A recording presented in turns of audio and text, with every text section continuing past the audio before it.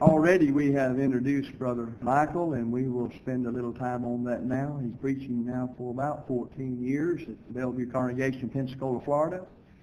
He has been on many lectureships. He edits Defender in their bulletin. He has taught various places and has known quite well for his faithfulness and ability as a preacher of the gospel, defender of the faith. And we're very grateful for him this evening, willing, and he volunteered since he had a sermon available to fill in for Brother Jesse. Sorry, Brother Jesse's sick with the flu, but seems, as I said earlier, to be kind of moving around here and there. He said he'd been down nearly about 2 weeks. The doctor wanted him to drive, I started saying under the influence. But it is under the medicine. Didn't want to drive under the medicine he's taking. So anyway, we're glad to have Brother Michael, and let's now listen to the sermon he has to prepare.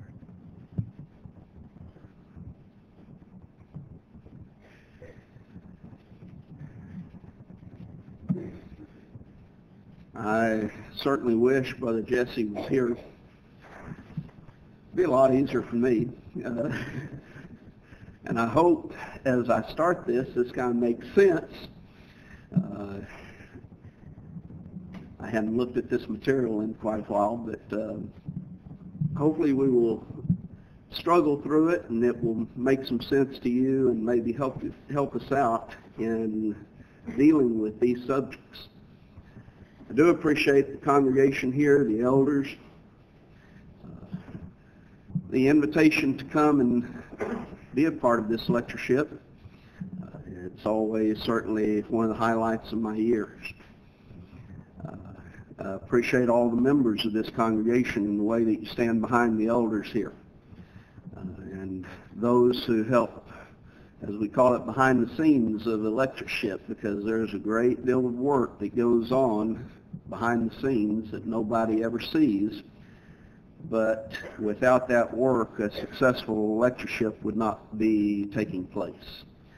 And so for all of those who engage in those works, it is greatly appreciated. Bible translation.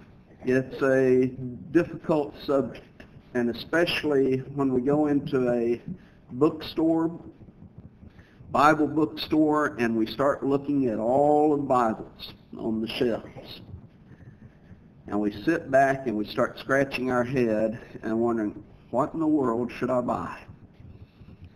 What's a good translation? And we generally ask seen people ask the people who work at the bookstores, and they have absolutely no knowledge as to what they're talking about.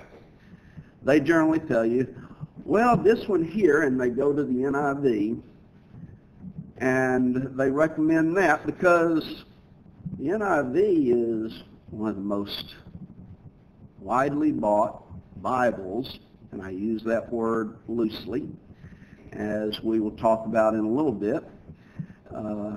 It's one of the most widely purchased today, along with the old reliable King James mossback people's version.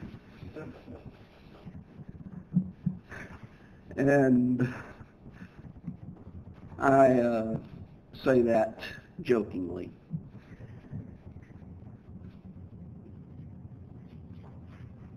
But before we really get into these translations, I want to go back because a lot of times we'll hear comments, well, there's thousands of mistakes in the Bible. And so the idea is, since there's thousands of mistakes, it doesn't really matter what you use. Just pick one out and it'll be all right. You can't really trust any of them anyway. Well, that's about as false as could be. Sometimes those who will say that will have a smidgen of knowledge to make a comment such as, why, there's over 200,000 mistakes in the Bible, or errors in the Bible. Well, what does that mean? Are there 200,000 or over 200,000 mistakes? Well, variations do occur. But what is a variation? You have to understand the words a lot of times that these people use. If a single word, for example, is misspelled in 3,000 different manuscripts, then you have 3,000 variations. So there's a lot of your errors in the Bible. For example, one manuscript might have Jesus Christ, while another manuscript might have Christ Jesus. Well, that's an error. And I want you to know that is an error, a mistake, according to their counting of that they're going to add to all of these hundreds of thousands. Even if all of the words are represented and properly represented, they're still going to count it as variation. Sometimes it is difference in spelling. Oftentimes, names and words are spelled differently in different manuscripts. For example, the pool that's recorded in John 5 and verse 2. It's spelled 3, 4, 5, 6, 7 different ways. That's Satan. 7 different ways. Now then, that's 7 different errors, mistakes. So a lot of these mistakes that you hear about really aren't mistakes at all. It's just a variation of counting and the ways in which these things are counted. The point that I want to make in all of this is that we can trust the Bible and the words of the Bible. We have them accurately portrayed within a reliable translation of the Scriptures. By far, the great majority of variations have absolutely no bearing on the text whatsoever. For example, Norman Geisler and William Nix wrote in their book, A General Introduction to the Bible, how significant are the variants? It is easy to leave the wrong impression by speaking of 200,000 errors which have crept into the text by the scribal mistakes and intended corrections. It was already mentioned that there are only 10,000 places where these 200,000 variants occur. The next question is, how significant are these 10,000 places? Textual critics have attempted to answer this question by offering the following percentages and comparisons.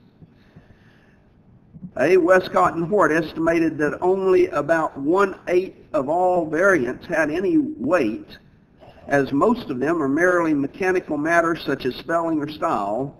And of the whole, then, only about 1/16 rise above trivialities, or can in any sense be called substantial variations. Mathematically, this would compute to a text that is 98.33% pure.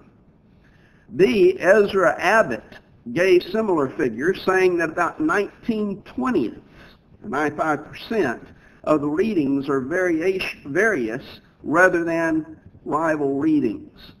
And 19/20 or 95% of the remainder are of so little importance that their adoption or rejection makes no appreciable difference in the same passage.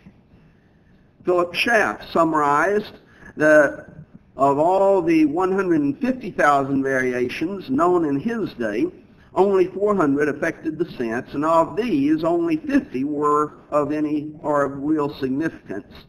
And of this total, not one affected an article of faith or a precept of duty which is not abundantly sustained by other and undoubted passages or by the whole tenor of Scripture's teachings. D. A.T. Robertson suggested that the real concern of textual criticism is of a 1,000th part of the entire text. This would make the reconstructed text of the New Testament 99.9% free of substantial or consequential error. He goes on, basically all of these so-called mistakes amount to nothing. And that's really what we wanted to emphasize as we begin. We have God's Word. And we have God's Word in a reliable text of the Bible or translation of the Bible. But what really gets to the point and the heart of the whole matter is what is called a philosophical approach to translation. Translation, first off, is authorized.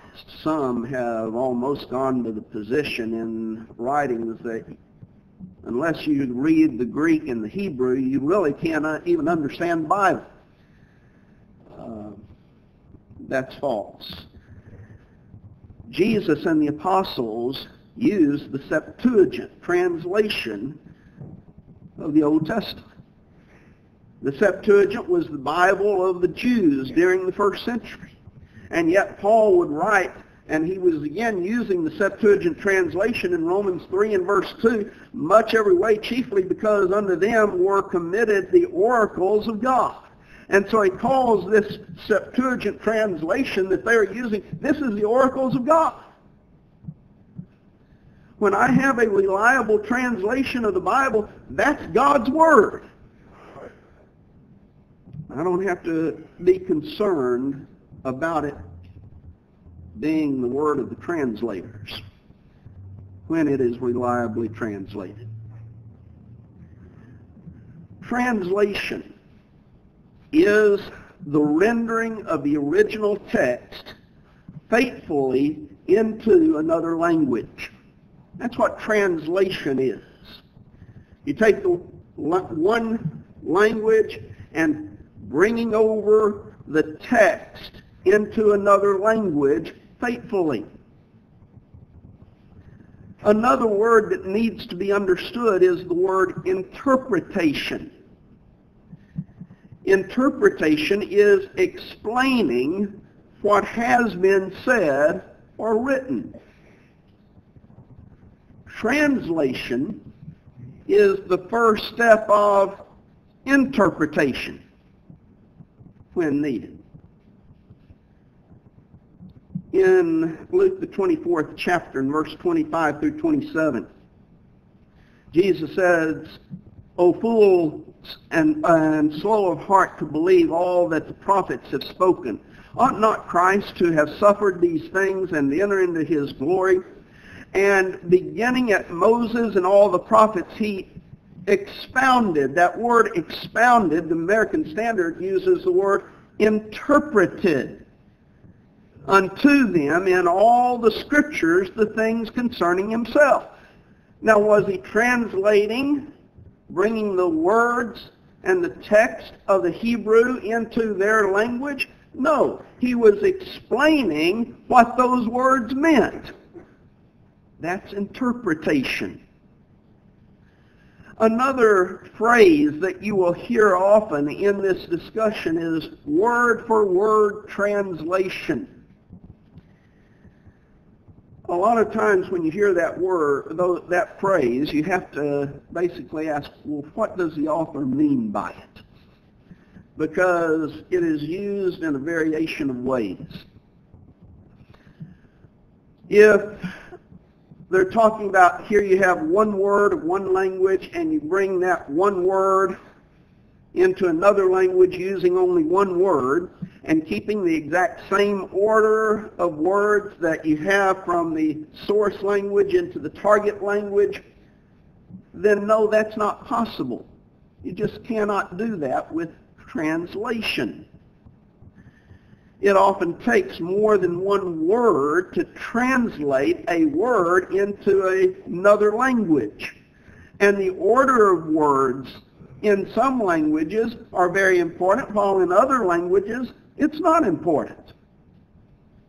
And so the order of words might have to change in order to translate from one language into another language. But now then, if I can, get you to think of a line, starting over on one side and going to the other side. If I had a blackboard up here, I'd just draw a line up here. All translation can be placed on this line. On one end, we have this idea more of word for word with the same order approach to the very best of one's ability. This is called, in technical language, formal or form equivalence. Sometimes they use the term modified literal. This idea is trying to stay as close to the original as is possible to translate it from one language into another language. Here, with this type of translation, the emphasis is on the source of the translation itself.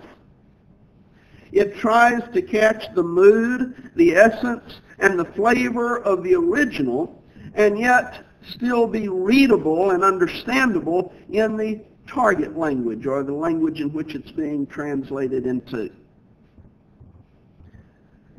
On the opposite end of the line, then, we have basically what is referred to as paraphrase sometimes. It is the term dynamic equivalence or functional equivalence, or the formal terms that are used in relationship to this type of, and I put translation in quotes along that line, but in this type of translation. Here, with this type, the emphasis is not on the original, it is on the receptor of the translation. In other words, you have, for example, the Greek here. The emphasis is not on the Greek text, it's on the English that's being translated into. That's the idea that is being presented. It's more concerned with, the term is readability and communication of what the text says, not actually what the text says. And that's the difference. The NIV, which, again, that's one of the most, if not the most popular selling Bible today, in the preface to it, it uses the phrase, quote, fidelity to the thought of the biblical writers, end quote. Not the words, but their thoughts. The process of this type of translation is that the translator interprets what the words of the Bible mean and what those words would mean to the people of the first century. And then they set out to rewrite those words to try to convey the meaning to the modern reader. Again, it has no real concern with the actual words themselves.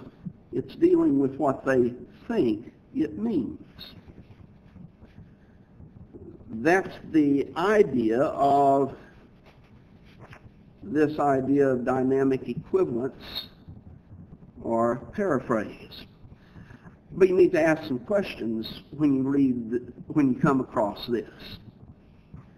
What happens when the translator's interpretation is wrong? Now understand their process. They are interpreting what they believe the words of the Bible mean, and then they're going to tell you what it means. They're not going to give you the actual words themselves. They're telling you, here's what it means. What if they're wrong? in what it means. What do you have then? And then what happens when that misinterpretation is then written into the text of the Bible? This approach to Bible translation, or to translation in general, eliminates all possible interpretations other than the translator's one view of that those words. And thus, if a passage is open to differing views, they eliminate all those views except for the one that they like and that they choose. It takes that ability away from the person who's going to be studying it to come to the conclusion, okay, here's what it means. Because I've read the text and I've come to this conclusion. They say, oh no, you can't do that. I'm going to tell you what it means, and I'm going to eliminate that possibility that you might have. That approach is, in fact, interpretation, not translation. It is a running paraphrase and commentary parading itself as God's Word. If it paraded itself as simply a commentary, well, it would be a whole different matter. Any commentator can write a commentary. But when they parade it off as God's Word, then we're in dangerous ground. And that's what is taking place with the majority of what is referred to as modern-day translations. Because the majority of latter-day translations are based on this view of dynamic equivalence. In fact, the majority of individuals that are translating today go to and argue for that type of translation. Now, as I said, all translations can be placed on this line, from one end to the other end of the spectrum. Some of them are closer to this idea of word for word, and if you really want that to the extreme, get you an interlinear, because that does the best as far as word for word and keeping the word order and everything else. You start moving over and farther, you get to, for example, the King James, the New King James over here, and there's American Standard is over here. And as you continue to move over, you'll see others. And over here, you'll get, for example, the NIV. You'll get the New Living Bible, or the New Living Bible Paraphrase. What is it? Living Bible Paraphrase, okay. You'll get those type of translations over on this, the farther over you go. Every other translation can be placed in this, on this line, someplace in the middle, between the two ends.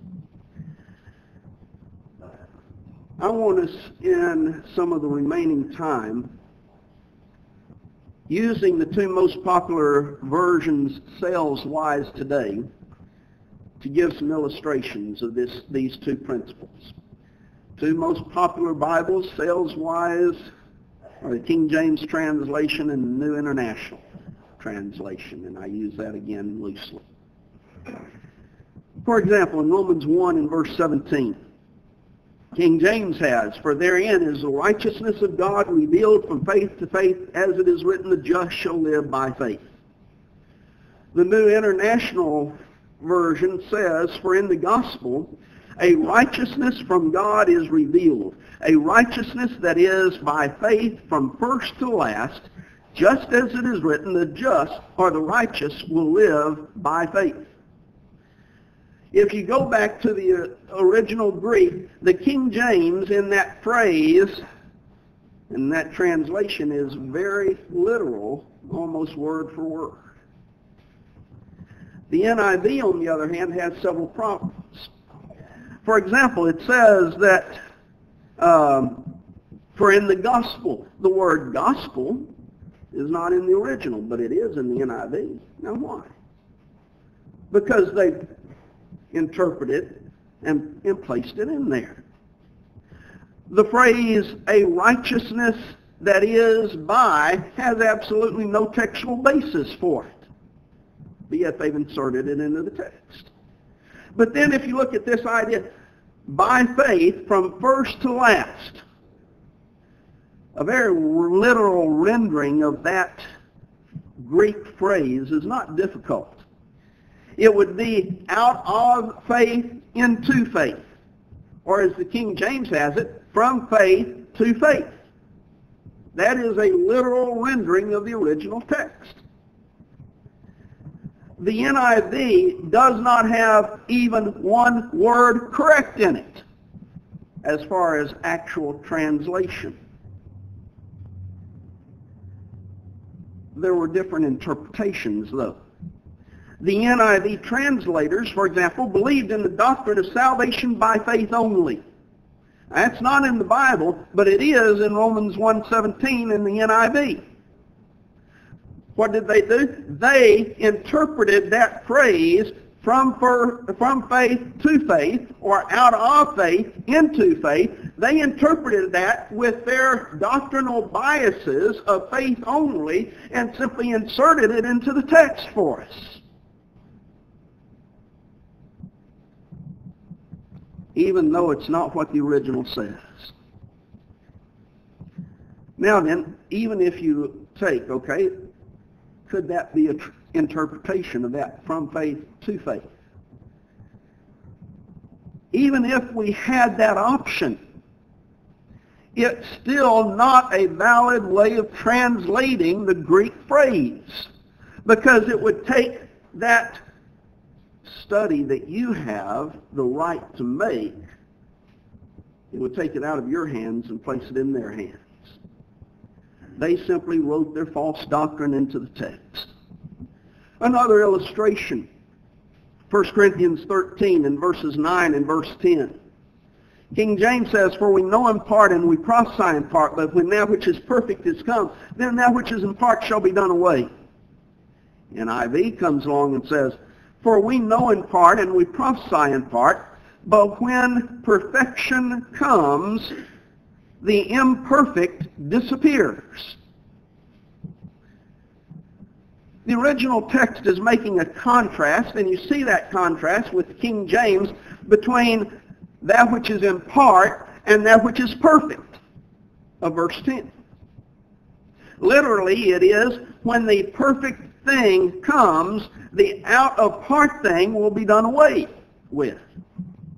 Now, King James does a very good job in showing that contrast between the perfect and the part. The NIV, though, you would never, in reading the NIV, come to know that the imperfect of verse 10 is the exact same prepositional phrase of the in part in verse 9. The exact same phraseology, just a different word, part, and perfect. Why didn't they translate it the exact same way except using the different terms there? Well, the word disappears then. That when perfection comes, the imperfect disappears. What does that mean?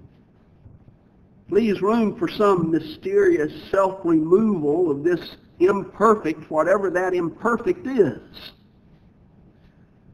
The original, though, makes it very clear that that which is in part will be done away with, and the source is external to itself.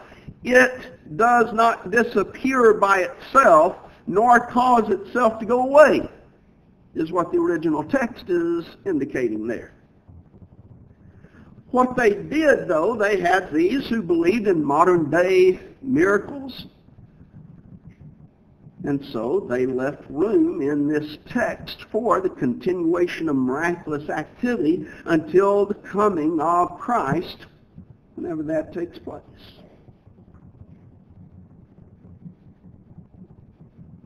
Why? Because of the Pentecostals on the translation committee.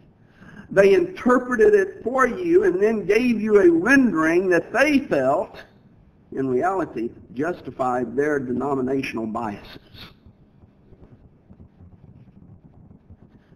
Another illustration in 1 Corinthians 1 and verse 6.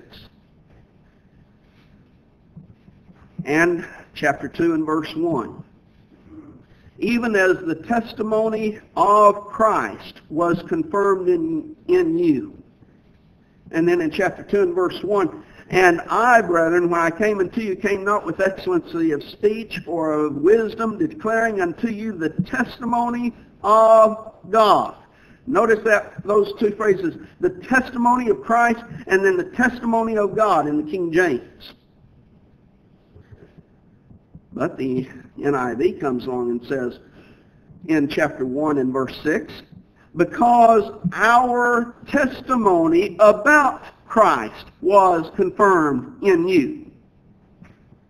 And then in chapter 2 and verse 1, when I came to you, brothers, I did not come with eloquency or superior wisdom as I proclaimed to you the testimony about Christ, or about God. The King James accurately renders the genitive case which shows possession here. It is the testimony belonging to Christ. It is His. And the testimony that belongs to God. The NIV comes along, though, and changes that. It's no longer the testimony that belongs to Him, but it opens the door for testimonials about Christ, what they think about Christ and what they think about God.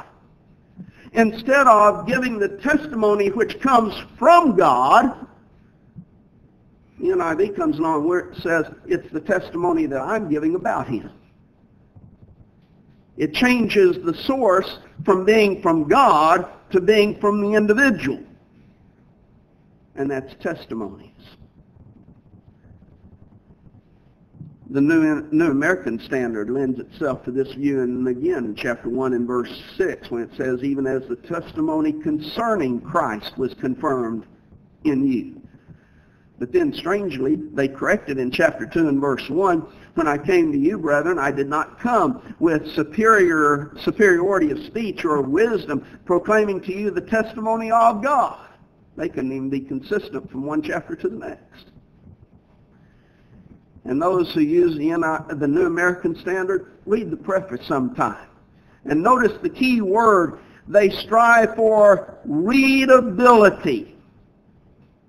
When you see that word, a red flag ought to come up and say, they're over here with that dynamic equivalence where they're going to interpret the text for you and tell you what it means. They're not striving to tell you what God actually says. Notice that key word in the preface.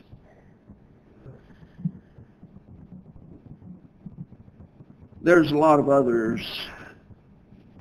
errors that the NIV has written into the text. I've got several other illustrations, but I can see that my time is starting to get short. But basically, these examples, the few that I've given, should serve to demonstrate that as one gets away from a literal translation and they start moving to this interpretation of God's Word for the reader, that there's going to be problems more and more creeping into the text. Whether or not the interpretation is correct does not make any difference. Because when you do that and you rely upon the translators to interpret it for you, then what about when they do make a mistake? the more we move from a modified literal to a dynamic equivalence, the less of God's Word we have, and the more of a running commentary we possess. But some people don't know these things. They come in with the New International or one of these other perversions of God's Word. What should we do? Why, you are liberal, you're a heathen, don't you know? No, we start teaching. And we start showing them the errors that creep into and the problems with this type of a translation. What should we want to use, though? A lot of times, why shouldn't I use an NIV? Why would you want to? Why do you want to use a translation, any translation that's going to tell you what they think God's Word means, instead of sitting down with God's Word yourself and studying it out? Why do you want to use it?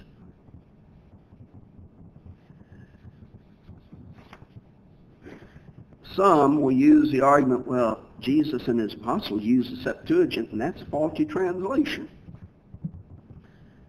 And it's true, the Septuagint was a very defective translation in many respects. It was the Bible of the first century. And yet it stated, as we started, that it was God's Word.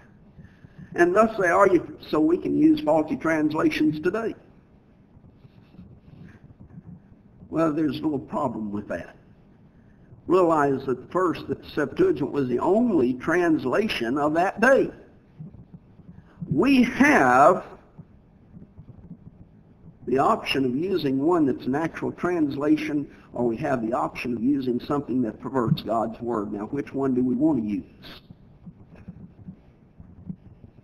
Ask the question, do elders have the right to specify what translation is going to be used in the public teaching and preaching from the pulpit? Absolutely.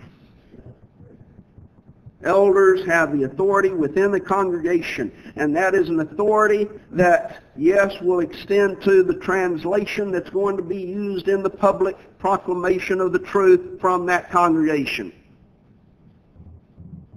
That is an area, I realize, of expediency, and they have the right to make those decisions in areas of expediency.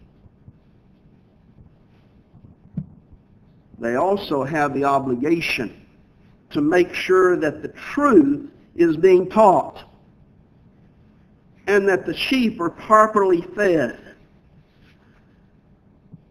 Why would they allow, then, contaminating food to be fed to the members of their flock? And that's what these dynamic equivalent translations are. A contamination of God's Word. They have the obligation of stopping the mouths of the false teacher. What if the false teacher comes in the guise of a Bible? NIV, right into it, salvation by faith only. Once saved, always saved. Pentecostalism, premillennialism. It's in the text of the Bible itself as far as the NIV is concerned. Don't the elders have the obligation to stop its mouth? Absolutely. Oh, but that old King James translation, it's old, it's archaic, some of the words have changed meaning, and I just cannot understand those these and thous. How many times have you heard things like that? Oh, yeah.